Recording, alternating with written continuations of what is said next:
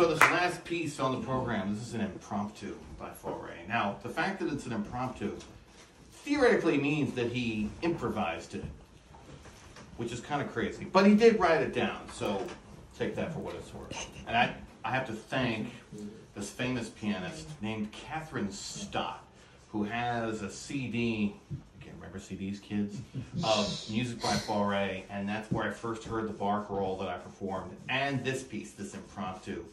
And when I heard them, I was like, someday I need to play these pieces, so I want to recognize her. So this is the impromptu number 3 in A flat major.